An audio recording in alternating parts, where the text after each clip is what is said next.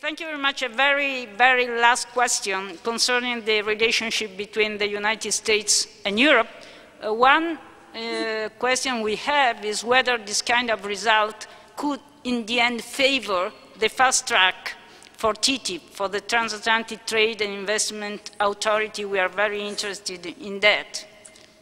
The answer to that question is yes, it could very well do that, because that is one of the few issues where President Obama, a Democrat, and the Republican majorities now in Congress, they actually agree. Republicans are closely allied with the business community and they support free trade. Democrats are actually divided on trade. But President Clinton is a supporter of free trade with Europe and in the Pacific as well, with the Trans-Pacific Partnership. The two sides are now looking for areas of agreement. There aren't too many, but trade is one of them. Possibly the Keystone XL pipeline could be one. Possibly some minor, not minor, but some tax measures that both sides tend to support. But trade, I think, is going to become one of the first issues they act on, even though it will split the Democratic Party.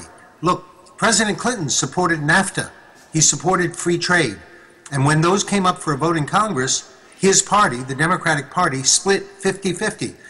They passed because he got votes of almost all Republicans. The same thing is likely to be true for President Obama. Thank you very much indeed, Bill.